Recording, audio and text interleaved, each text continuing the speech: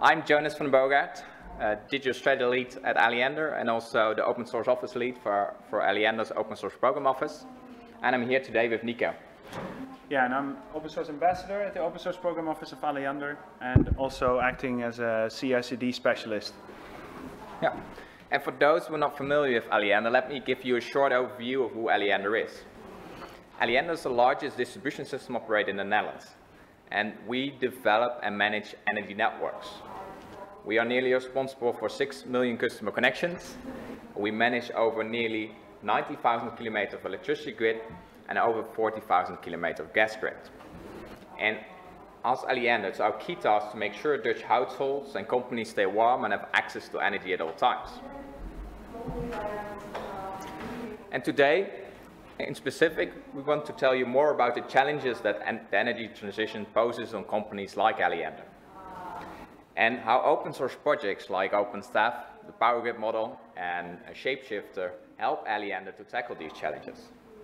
Also, we will provide you a short overview of Linux Foundation Energy, the open source foundation for the power system sector, and hopefully that will also have some time at the end for some questions and discussions. So what challenges are distribution system operators like Alliander facing today? In 10 years' time, we see that the way we live, work and travel won't be the same. And this is very much necessary since fossil fuels are becoming more scarce and have a growing impact on our environment. However, luckily, we see that new initiatives are emerging around the world to conserve energy and make it more sustainable. Especially in the Netherlands, we see that the way we generate, distribute and use energy is changing very rapidly. And we see that fossil fuel power stations are closing down in the Netherlands in order to reduce CO2 emissions. And we see a really strong increase in the use of solar panels, wind energy, and also the emerge of electric cars and e-mobility. And this creates major challenges for distribution system operators like Alliander to support this transition. The Netherlands, for example, has nowadays one of the most reliable electricity grids in the world. However, this grid back in the day is not designed for the rapid developments that are happening today. We see, especially in the Netherlands, that the demand for electricity is growing so fast that it's driving the grid to its limits. There are already places in our grid that we unfortunately have to say no to new business consumers or business consumers that want to expand their businesses and are need an electric power. And that's a huge problem for us as a company and also for these customers. Even though we as Alliander have significantly increased our investment in expanding the grid in the last few years. And we see that it requires new investments and new smart solutions, especially in digitalization, to better use the capacity that's currently available in the grid. And one of these smart solutions we as Alliander are investing in, and I would like to talk about today, is the steering of supply and demand when there's a risk that the maximum grid capacity is reached. And this can be due to, for example, a sunny day in summer where there's a lot of sun and solar energy and a lot of wind and wind energy, but maybe only a little demand. Or in a period in winter where there's too much demand. Think of a day where it's very cold, but there's nearly no sun or wind production at that time. And this steering of supply and demand is also often referred to as congestion management. And congestion management can be in the form of direct control, such as the curtailment of the excess of renewable energy, or in the form of a market-based mechanism where incentives are used to incentivize grid parties to adjust their supply or demand. And when we as Alliander are able to actively manage congestion, we will create an electricity grid that has more room for new businesses, consumers, and business consumers that want to expand their business and are in need of extra electric power. And to perform active congestion management, new digital capabilities and solutions are required. And open source plays a very important role here. We see that open source software at companies like Alliander can no longer be ignored. If you take studies from Gartner, you see that open source software is used in mission critical environments by more than 95% of the organization worldwide. And honestly, I speak to a lot of companies in this situation. I still have to find those 5% who don't. And many innovative technologies for building cloud native or digital applications are also open source. And I personally really believe that digitalization in today's world without open source software is really impossible. For example, it's really hard to imagine a modern IT stack today without open source software. I would like to challenge you to raise your hands if not at least one of these applications is used in your organization as well.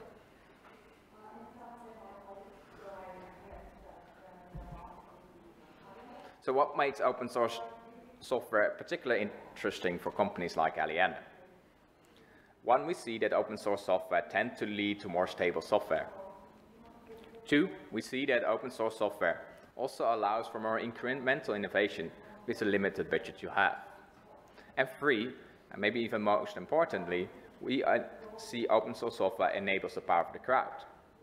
Innovations tend to come more often from outside your organization than inside your organization. And this is also true what we see at Alliander. We see that at Alliander we are using more and more open source software. We are participating in more and more open source projects, and we also continue to open source internal projects, which is also of interest for a broader scope and broader parties. And today we would like to focus in particular on the LF Energy projects OpenSTEF, the Power Grid Model and Shapeshifter, and share with you how these three projects help building new digital capabilities for congestion management and help Alliander to integrate more renewables in the electricity grid.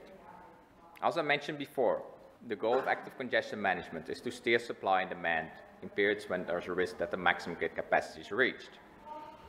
This is to better use the capacity that's available on the grid and to create room for the new businesses and businesses that want to expand their business and are in need of electric power. So let's get started with OpenSTEF.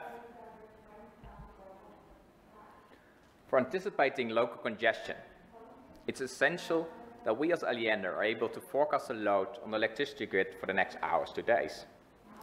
And we are specifically interested to forecasting the load on the grid for the next 24 hours or 48 hours. Because we need to know what the load on the grid will be so we can determine if there's a risk that the maximum grid capacity is reached. And it's also important for us that we know this in advance, so there's still sufficient time to take action if there is a potential risk that that maximum grid capacity will be reached. And here the OpenSTEF project comes to play. OpenSTEF provides a software for forecasting the load and generation of electricity on the electricity grid for the upcoming hours and days. And OpenSTEF uses smart algorithms and specific machine learning models to produce forecasts based on measurements, weather forecasts, pricing on the energy market, and many other important features. And this makes it a really important building block for active congestion management at Alliander. And besides active congestion management, OpenSTEF is also an important enabler for us for grid safety analysis and determine grid loss. So OpenSTEF itself is a Python package which you can use to make short-term forecasts for the energy sector. So how does OpenSTEF work? OpenSTEF provides a fully automated machine learning pipeline which creates and creates energy forecasts for the energy sector. And what are not familiar with machine learning pipelines, let me give you a short overview. A machine learning pipeline is a way to codify and automate the workflow it takes to produce and deploy a machine learning model. And machine learning pipelines consist of multiple steps that do everything from data extraction, of pre-processing, to model training and to deployment. And OpenSTEF in specific encapsulates all the learned best practices of producing machine learning models for load forecast on electricity grids. And also importantly, allows users to use this pipeline at scale. As input, OpenSTEF can use data sets from multiple data sources.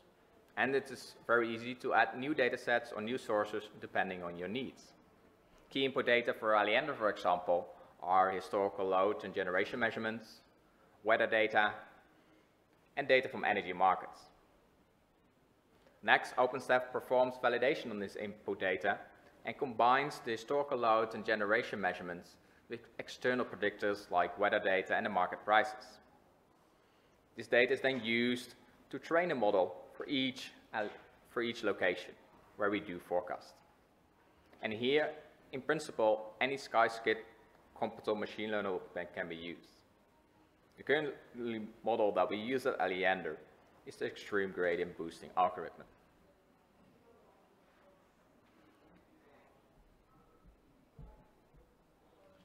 So, especially at Alliander, we use to make forecasts at substation level. And every substation has its own unique model, trained model. This because in some substation, the influence of wind speed has a huge influence on the load of that substation. Due to that, there is a lot of wind production behind that substation. But for example, another substation, this can be different. There's, for example, a lot of solar production in that area, and then you see that factors such as radiation has a way larger input. Our forecasts at Alliander are renewed every 15 minutes, but it also depends on your use case, what's an optimal time. Also, the forecasts we make are automatically continuously evaluated, and when we see that the forecast at a specific location underperforms, then the underlying model will be retrained or re-optimized. And of course, in the post-processing step, we make also sure that the trained models and the forecasts are made available through APIs for other systems to be used. To give this a little bit more imagination, I took this image on this slide. And here you see one of the forecasts that's performed for one of Alliander substations. And what you see in this substation in particular is that we make forecasts for different time horizons. For example, 1 hour ahead, 4 hours ahead, 24 hours ahead, and more. Also, as you look closely, you can see that there's a lot of times when the energy production behind this substation is negative, which means that there's more energy produced in that area than consumed. And that's also really true for this substation, because this is an area where there's a lot of wind production behind this substation. In addition, OpenSTEF also provides forecasts for the amount of solar and wind energy generated. And since solar energy and particularly wind energy have the greatest uncertainty, it really helps to have insight in the contribution of these components to the total load.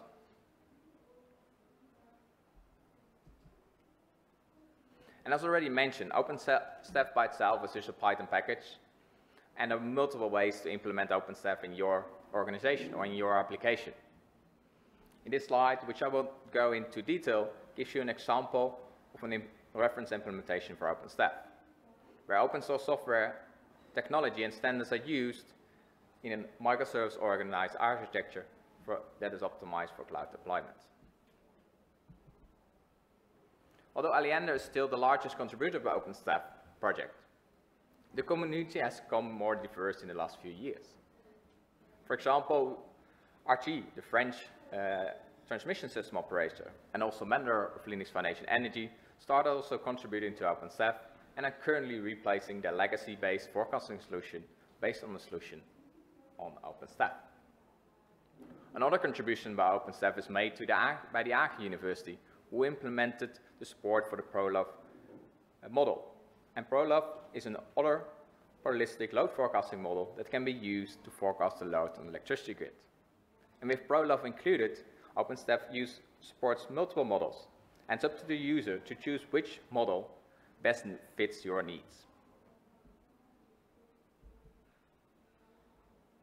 And we would love to see the OpenSTEF community grow further. So if any one of you is interested, particularly in this project, I recommend you to check out the OpenSTEF website or dive into the OpenSTEF GitHub community, where you can get started with OpenSTEF. And this brings us to the end of the OpenSTEF introduction. And now it's time to introduce our second project, the Power Grid Model. And here I would like to give over to Nico. Yeah, thank you, Jonas. Yeah, that brings us to Power Grid Model and how that ties onto the data that we get from OpenSTEF. And well, Power Grid Model is a library, also a Python library, you can use for power system analysis. Basically, doing calculations on the grid. I'm talking electricity grid here. And it uses the OpenSTEF data as input, together with characteristics of the grid, to come to a conclusion about what actually is the impact of the predictions. So if we go back to the use case we have at hand, active congestion management, we have the forecast of OpenSTEF, right? We see what's coming, and we want to determine if this is good or bad, or if we need to do something in any way. And then we use Power Grid Model for power system analysis to evaluate that. We take the data and see if it's an issue or what could be an improvement. And mainly, a Power Grid Model is used in this case for like a steady state calculation, but it also is used far widely using different calculation methods that have become part of the software. Jonas already introduced you about the scenarios, like maybe having wind or solar on a day. One of the ways you can deal with, say, curtailment is to maybe prevent a wind farm from producing too much, right? They just turn the wind turbines out of the wind. That could be a way to mitigate congestion. And first you need to determine if there is an issue and in what way. Now, Power Grid Model was started at Alliander. We were needing a calculation engine that was fast, that was easy to integrate. And in the meantime, it has become a fundamental building block of everything we do as a distribution system operator, because it's not just this scenario, but oftentimes you find yourself in any analysis needing a bit of calculation on the grid, because there's a lot of things that affect the network.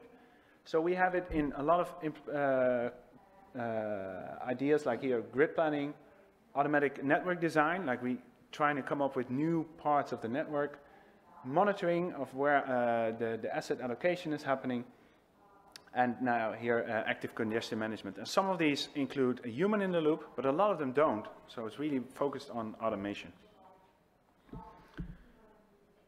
Now, a traditional workflow of power system analysis, say in the past, is a more manual step. Ever since we've been putting cables in the ground or power poles, there have been people running calculations, first by hand, then with calculators perhaps, and then with desktop software applications. So typically a grid architect would check out a grid representation and do the calculations and come up to some conclusions, and that will end up somewhere and the action will be taken. But this is not an option if we do active congestion management. Like Jonas said, every 5 minutes we have to come up with an analysis, oftentimes involving multiple calculations. So the human needs to get out of the loop. And so we're moving to a world where we take something from a database out to a database or a queue or whatever other system, right? Data in, data out, and the integration is really important. And so we need models that are fit for that. And so why should you use Power Grid Model as you're moving to this more integrated use case? Well, let me tell you. These are some of the highlights of Power Grid Model, where its strengths lie. So it has multiple power system calculations functionalities, probably the most typical ones you were expecting. Also, this linear method, that we have proven scientifically that it's within the error bounds that we expect from traditional methods like Newson-Raphson. So it's good enough, but it's a giant speed booster. We also can do low voltage grid, where we have different loads on the different feeders of 3 voltage systems. And as said, it's a high performance implementation in C++. To really use the best performance of the CPU it's running on. It has a Python API that's well tested through all these use cases, and cross-platform. It's not focused on a UI, but I'll get back to that afterwards with the integration. And so this is more an overview of a typical scenario where we take the predictions sort of on below right? We have assumed load, we have maybe measurements coming in depending on the use case. We have the topology of the grid, which also changes over time, so it's an added complexity, right? There might be, one line might be out for maintenance. The topology changes over time. And we have asset information. What type of cables are there? What transformers? How does that change the impedance and the calculations? All this is part of Power Grid model, and all the data interaction is according to various open standards. And we can determine also if there's an issue. So in this case, there's an example calculation. It might be an overload situation, but also you can think of voltages, like there's an overvoltage. The voltage with all the solar coming in, the voltages rise, and you get a voltage level that's out of code. That's also something you have to account for. Now, the Power Grid community is also growing. I think, like OpenSTEF, we're the main contributor at Alliander, but we have a good buy-in now from other grid operators and universities that are using it and testing it out to see if it's adding value to them. And through that discussion and our meetups, we get a lot of insight in where it needs to go next, how we can improve it, and also how we can integrate it with other solutions. For example, you see the Panda Power, which is another great solution in this space, which covers a different use case, right? A lot of more models, more modeling, where we have a specific need for integration and speed. But we work together, and we have integrated Power Grid model in Panda Power. And the same for GridCal. It's a UI where you can use a Power Grid model as a calculation engine. So we're really looking to work together with other organizations, other open source projects. Now, if you want to know more about Power Grid model, as said, it's an active community with great meetups. This is the team. You can reach them out on GitHub as well. Mail them, and we've done webinars as well for international attendees. There might be some in the future, so please just reach out, and maybe we can even set up something special for that. Now, we have done the analysis, but what do we do with that? Because knowing there's an issue is not enough. You actually need to act on it. And that brings us to another project, Shapeshifter. Shapeshifter has an origin by the Universal Smart Energy Framework, USEF, which is a great encompassing document framework, like how should the energy market incorporating flexibility look like. A lot of great minds came together to come up with standards, with suggestions, and one part of that was the Universal Flex Trading Protocol, UFTP, designed to enable the trading of flexibility, separate from other energy trading. This got put under the Linux Foundation Energy and is now called Shapeshifter. And it's really about enabling trading of flexibility to mitigate issues like congestion. So in the overview we had of active congestion management, we now have done an analysis. We want to know there is an issue, we know there's an issue, and we want to address it some way, and we can do that through Shapeshifter. I'll explain why, or rather how. This is one of the diagrams that's from Shapeshifter. Shapeshifter is pretty much really a standard, a protocol, a way of working with a couple of libraries in Java and Python to enable you to implement this in your own solution. So it's not like this encompassing application. There might be one in the future, but not at the moment. The idea is that for flexibility, we can use the flexibility that is already there. On the left, you see some examples. So you can see with electric cars, for example, they can charge or even feed back into the grid at various times. If you can control this, this is a great opportunity for flexibility. But also you could think of a cooling cell. If you have like these huge industrial refrigerators for vegetables, keeping them cool, for example. Of course, they have to remain in a certain temperature bound, but within that you have some wiggle room to adjust and adjust the amount of energy consumption. Now this wiggle room can be considered flexibility, and you can put a market around that. Now here there's multiple reasons why you want to work with flexibility for various causes. And our use case as a distribution system operator is to focus on constraint management. And we can do so without touching the other market acts that are already in place. And so the real principle here is to consider flexibility separate from other market mechanisms. Now here's an example where you see we have a cable that is typically overloaded. Oftentimes there's a congestion happening there.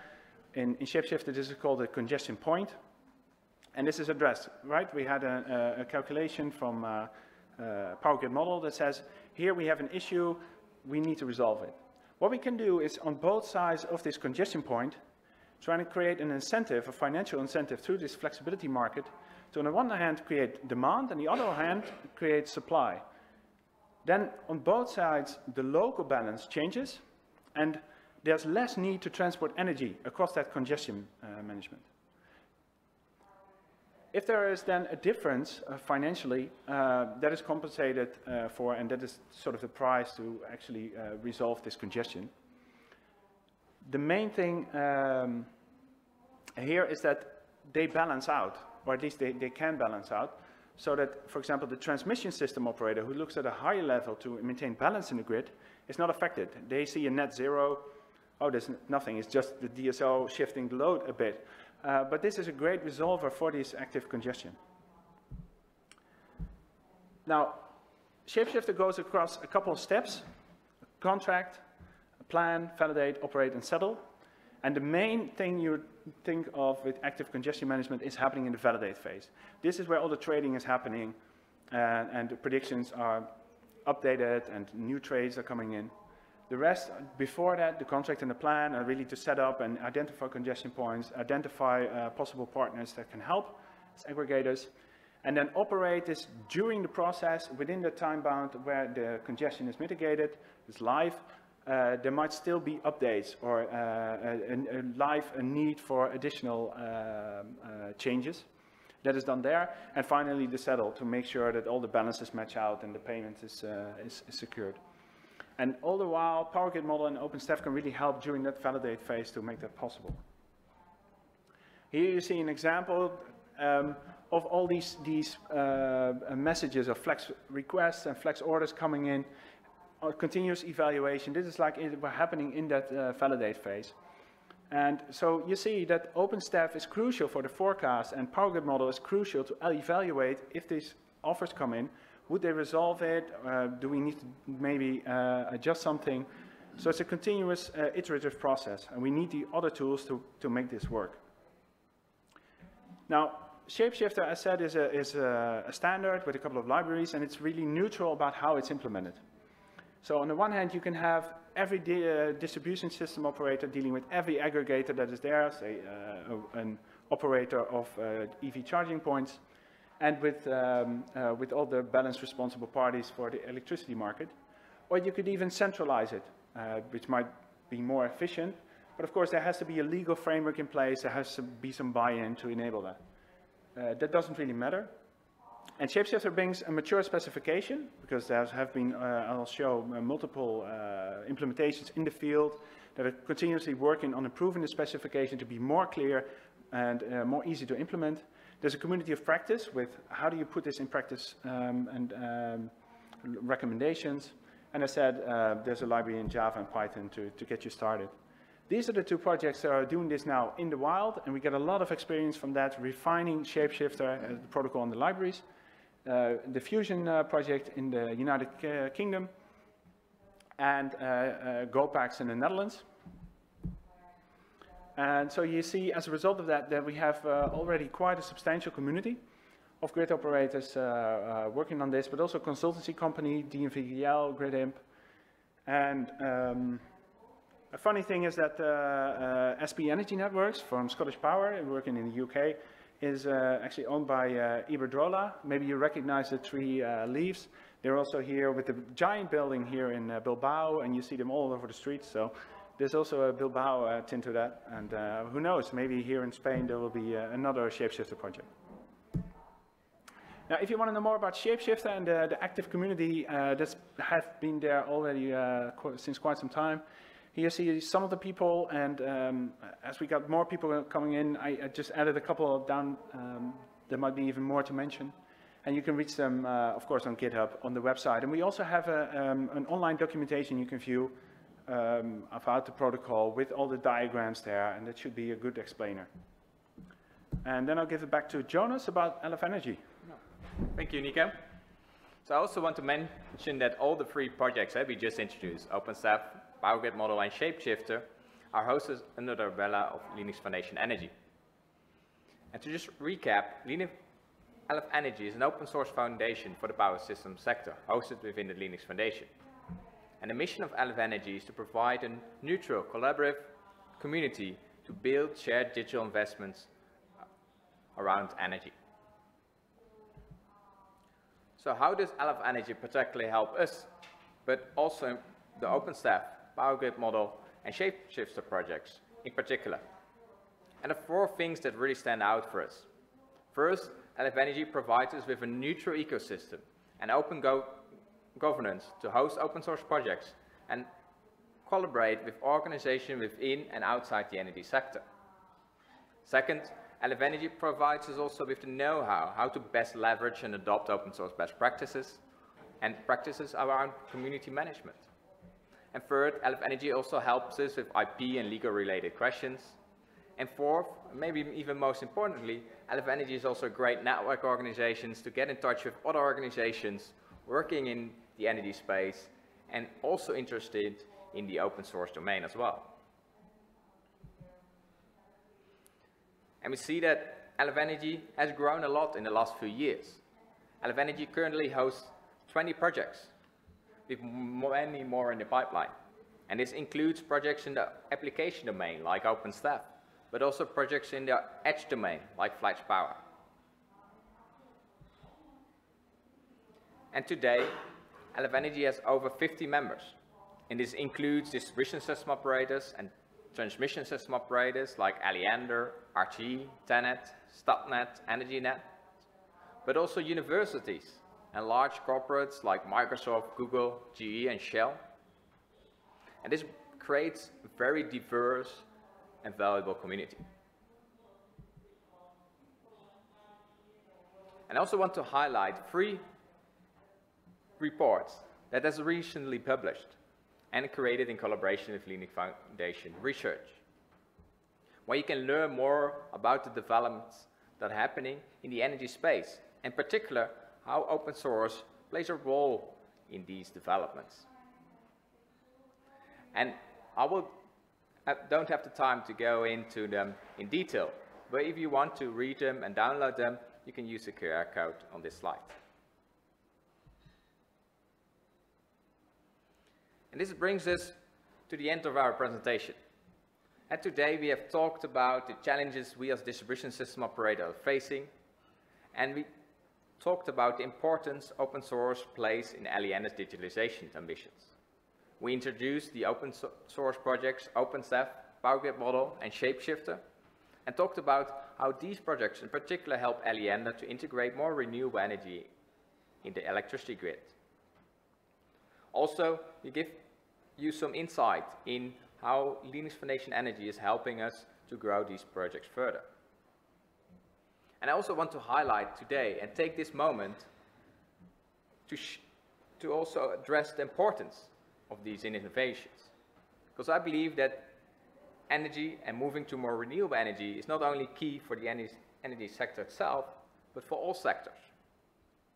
And I hope that this story can inspire you as well.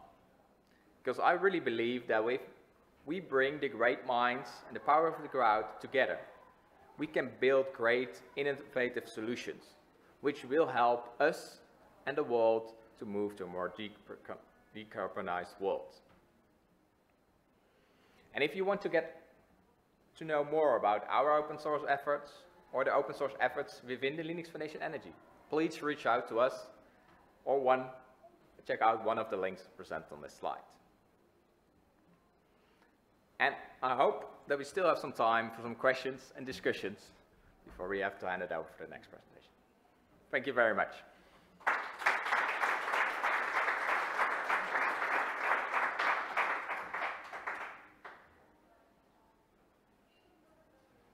Yes? Yeah. So you talked within the project of shapeshifters, or maybe give some context. We all know that producing renewable energy is so fluctuating. There's a lot of fluctuation there, and you cannot control the production.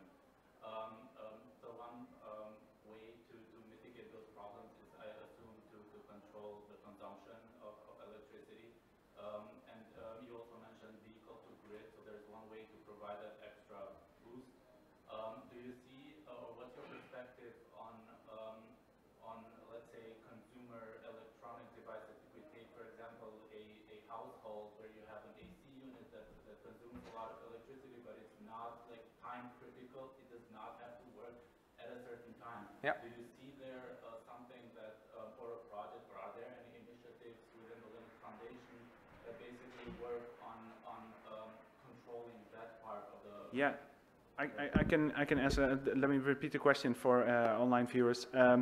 Basically, what projects are there, especially for the consumer side, people, households, they also have flexibility, right? AC, vehicle to grid, with electric vehicles. What opportunities are there to leverage that flexibility rather than businesses, which have more opportunity to integrate in these pilot projects?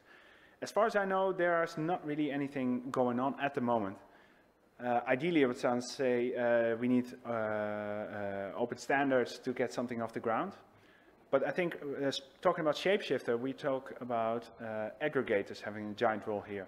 So you see some equipment manufacturers, say boiler producers, experimenting with the idea of making them internet connected and controllable. So you get, maybe also for your car, you get a car and the car manufacturer or the charging point manufacturer has the ability to control it for you and sort of deal with the flexibility trade. What I personally would really like to see is to enable households to take that into their own hands through automation, through protocols. You see a lot of things happening with home automation. You see a lot of energy division coming on with the Home Assistant, for example. Getting that connected to, whether or not through aggregators or directly to this flexibility trade, I think would be really beneficial and would also help us as a grid operator, especially in the neighborhoods, because talking to industrial parks and managing it there is quite different than actual neighborhoods.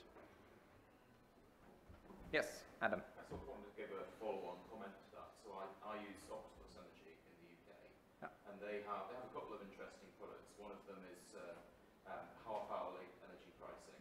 So you know, particularly charging a lot more between 4 p.m. and 7 p.m. when people are cooking, and that certainly helps drive behaviour. There's also some quite interesting projects like the Octopus Intelligent product for EVs, where you'll plug your car in, it'll charge for a moment, then it'll have a think, and it'll be like, no, we're going to put in these time slots where it's going to be at the much reduced rates, sort of incentivize that time shifting. Yeah, and it's very interesting you mentioned that. You see also in the Netherlands, dynamic contracts are coming up. And we as a distribution system are really happy, because then you create also the incentivize to shift your load, also for consumers. So in the Netherlands even, the pricing is changes on hourly basis. So, and there are particular even moments in time, especially on Sundays when there's a lot of sun and wind production, that consumers can even retrieve money by consuming energy, which sounds strange. But that is really interesting. If you have an electric car, you can charge your car and even make money out of it. And for us, that's great because it's shifting the load to the peak, and for the customers, great as well, because that will save them a lot of money. And I think there's also a huge opportunity to make it more easy for customers. Nowadays, it really depends on the technical abilities of the customer itself to get this up and running. And it would be, I think there's a great opportunity for making that more customer friendly and more automated. So that happens automatically for you. Yeah. Maybe one quick question. I think this is very interesting. I was wondering, like a lot of these algorithms used to decide on based on prediction and stuff like that. Some of these decisions may have some level of liability, right? And I saw that you talk about certification and validation. Yeah. I was wondering, like, your thoughts on how much the liability, and when you go into production systems, the work that you do in certification, validation, how that plays a role in there, and responsibilities that you may have because of the algorithms in a production system. That's a really good point to make. So for us as a grid company, it's important that we guarantee grid safety at all times. And especially with forecast model, but other machine learning is always they're never 100% true. So there's always a margin of error you have to take into account. And for us, in making sure that grid safety is analyzed, we make sure that there's enough space to guarantee the safe margins. But what we want to do, and we hope to improve those models to get more reliable in the future, that we can, how do you say in English, blow sharper to the wind, or not sure if that's translated well, but closer to the edge, maybe. Closer to the edge, I think that's a better pronunciation. So there's not a huge opportunity there, but it's something you have to keep in mind and be aware of. Yeah, and one thing to add for the example we just gave, right, in Shapeshifter, there's also already a mechanism to cope with that. So we have the operate phase, and if, say, the predictions were too optimistic, there's still the opportunity to act live and control with the market to mitigate it regardless. So there is some safety system already in the protocol.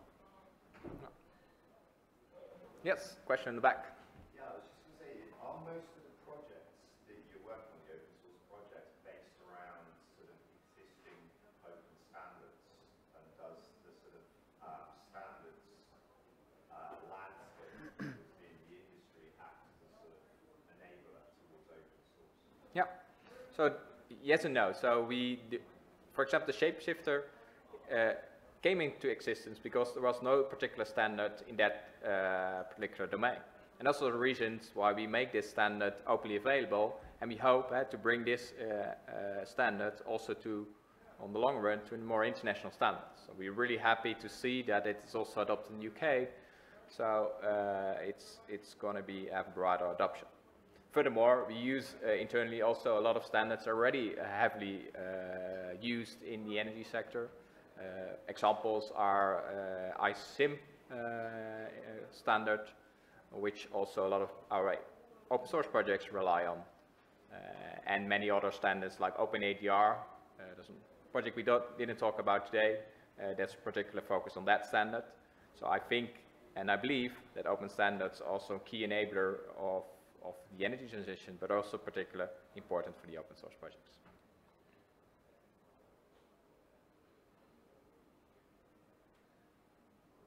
Okay, that brings us to the end. Thank you very much for your attendance and for your questions.